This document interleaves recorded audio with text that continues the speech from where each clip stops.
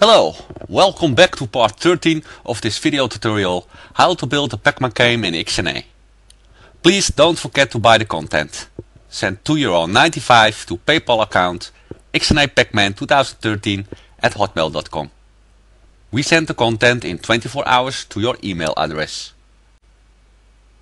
In this tutorial we're gonna implement the grids in the MapBuilder game class. But before we can do that, we need to build the draw function first in the grid class. So let's do that first.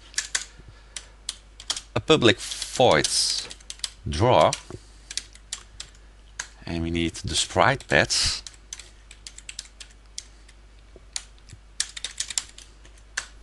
And then we can say if draw,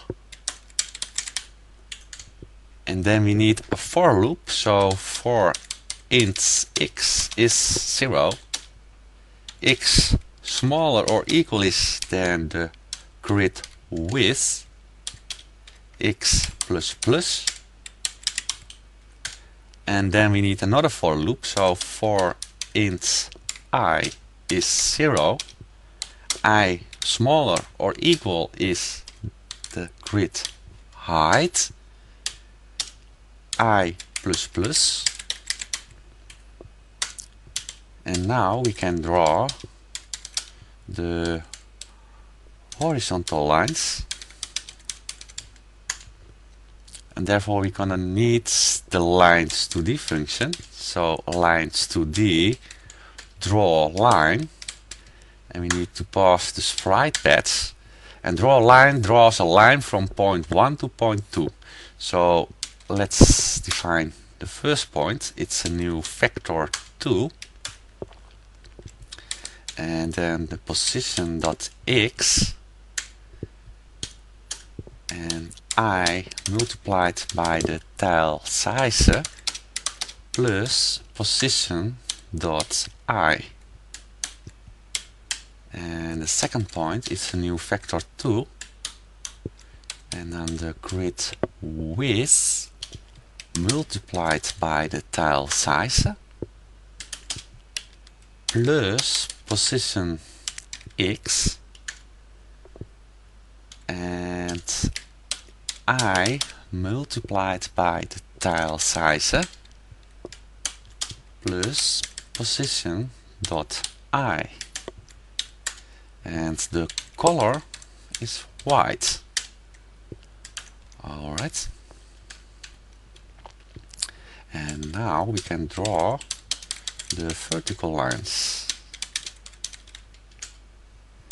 Okay, lines 2D draw a line, and then we need to pass the sprite path, and then a new vector 2, and then x multiplied by tile size plus the position x and position dot I, and the second point is a new vector 2,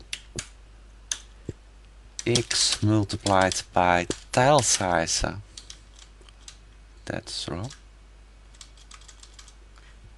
multiplied by the tile size plus position dot x, and then the grid height multiplied by the tile size plus position dot I. Yeah, and then the color is white, right? And this is the draw method. So draw the grids on the screen, the actual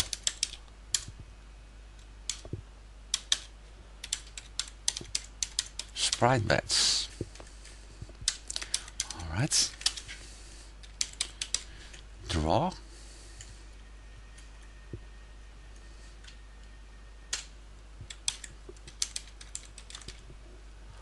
alright, And now we have built the draw methods. We can implement it in the MapBuilder game class.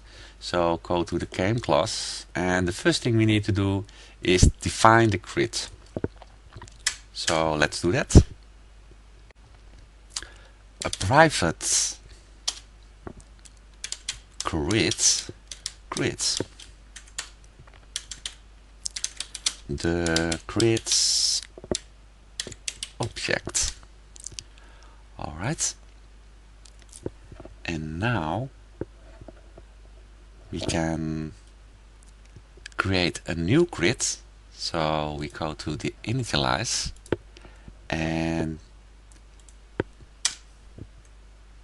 we can say here create a new grid. So grids is new grids, and now we need to pass the tile size, and that's the game1 tile size, and the grid width is 28 by 31. And now we need to set the position, and you can set a new factor 2, and we place it on 160 and 48. Alright. So now we have created the grid. We need to update the grid. So we go to the update method, and after the escape key we can say update the grid, and we can say here grids updates, and we pass the game time. Right. And now we need to draw a grid. So go to the draw method, and the first thing we're gonna do here is change the color in black. Then we need to set a sprite beds begin and a sprite beds end, and then we can draw the grids on the screen, and that's of course grid.draw, and we need to pass the sprite beds. Alright, and that's the grids. So let's test the grids, and before we can do that we need to do another thing first. So go to the Solution Explorer and right click the mouse button, and we need to set this project as the startup project. So do that, and now we can test the grid. So let's run it.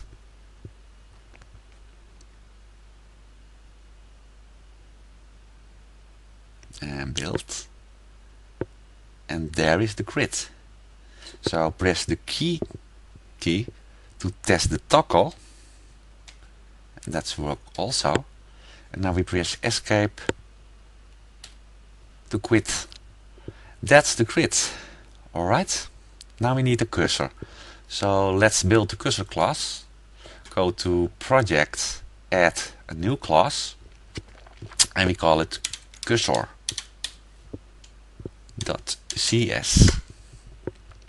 And the first thing we're going to do is copy the using statement block from the object class, and we paste it here.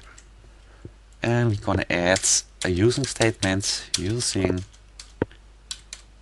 Microsoft XNA Framework input, and this time it is for the mouse. And the first thing we're going to do here is define some private variable.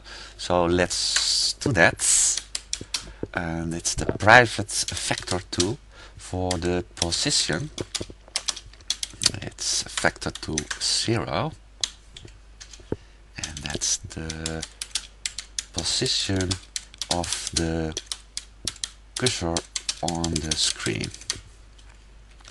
Alright, and now we need a private vector 2 for the origin. And that's also a vector 2, 0. And that's the center of the cursor texture. Alright, now we need a texture, so private texture 2D, and we call it texture.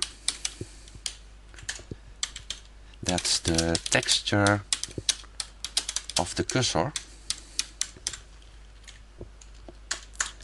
And we need a mouse state, so private mouse state, and we call it the current mouse state.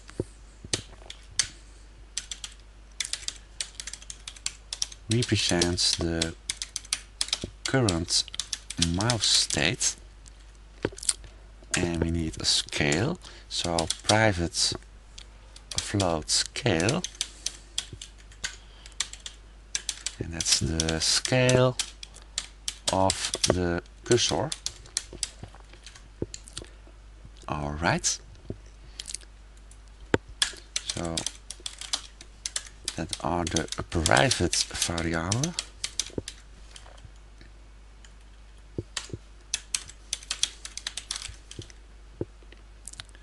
And now we need a public variable, and that's public color, and we need its color, and that's the color of the cursor.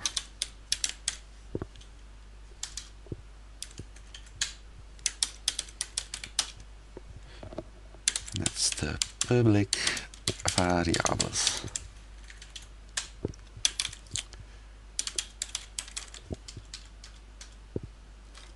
Right. Okay. Well, I'm gonna finish the tutorial here, and in the next tutorial we're gonna finish the cursor class and we're gonna implement it in the MapBuilder.